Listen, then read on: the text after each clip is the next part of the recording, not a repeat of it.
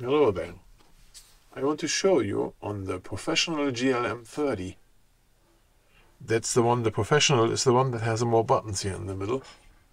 The regular one has only one button. I want to show you how to switch the units on this unit.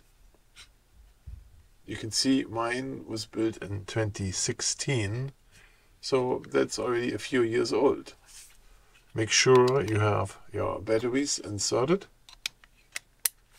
and turn the unit on. This button is the button that turns it on. And I want to get a little closer so you can see better. So now you can see good. And you can see this unit is running in meters. Okay, so if I measure here, I am measuring already. You see the laser is active.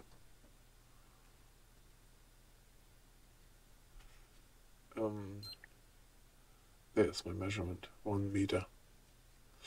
So if you want to switch your units, you would have to push and hold the function button. Here is the function button, func. Push and hold that. And the display will change to a blinking plus minus. That means you can use the plus or minus key to move forward in this menu. So we have here inches, foot and inches, and feet. So if you want to select this, you're good. If you push the function button again, you have the option to turn the sound on and off. So either the plus button or the minus button will toggle the sound on or off. We just keep it on here in our case.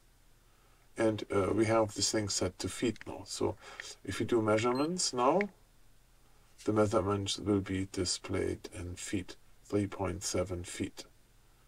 That's what we just measured here. We turn the laser back on. There, you can move around. You see the distance changes.